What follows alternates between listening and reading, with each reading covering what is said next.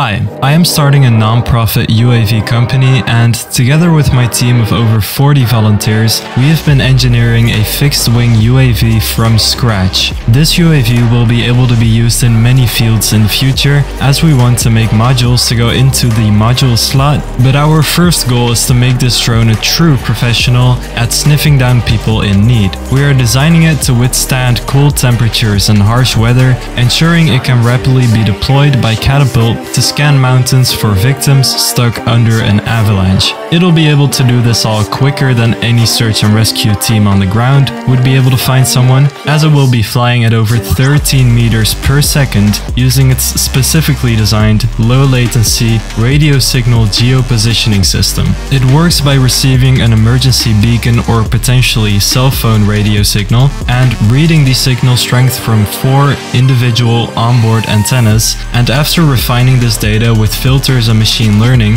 you can calculate a reasonably accurate guess of where the signal is coming from. It will use its onboard GPS to compare the signal heading at multiple positions, which allows for triangulation with only one drone. That way you can accurately find the exact coordinates of this radio signal.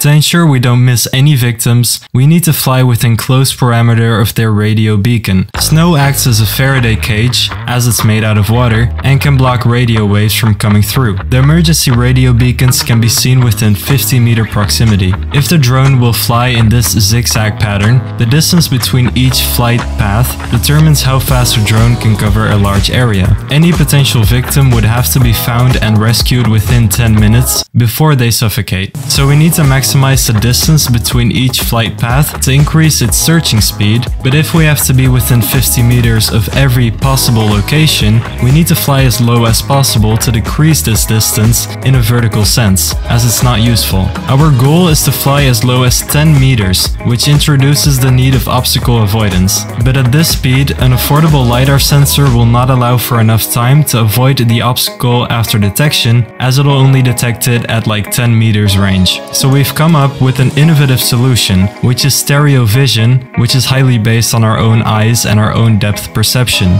There will be 2 cheap cameras with a known distance in between the two, and then by comparing the position of a certain pixel on each camera, you can use the triangulation to find the distance of objects. With the electronics for this being cheaper than a regular LiDAR sensor, we will be able to detect objects at 50-meter distances with only a 2-centimeter inaccuracy. It can see things even further away with more inaccuracy, or things closer by with more accuracy. Welcome to engineering a UAV drone swarm without experience, and after all of this progress and all of this research, we are finally ready to start drawing out and building our first prototype.